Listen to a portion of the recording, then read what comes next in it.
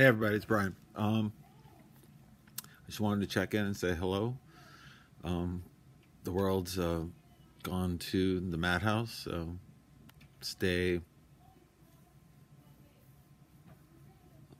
safe in your being and know that it's not you, it's the world. Anyway, the subject of tonight's thought pattern is this: simply just don't be afraid to be alive. Don't be afraid to make a stance and say things are wrong, not truth, when they're a lie. And know that the only exit from this reality that we have is death. We have to follow the lead of Jesus Christ. He was not afraid to die. Do not be afraid to die.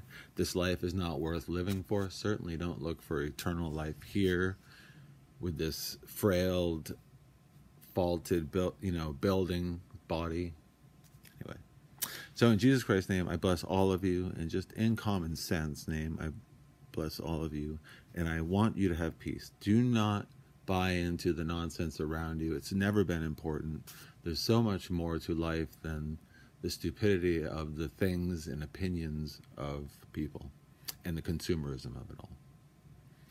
And never be forced into medicine, because medicine is nothing's better than fasting from those things, not doing things. Consuming more kills you fast. But death is the key, so consume away. Anyway, have a great time. Have a great night. And remember, be alive. Come to life.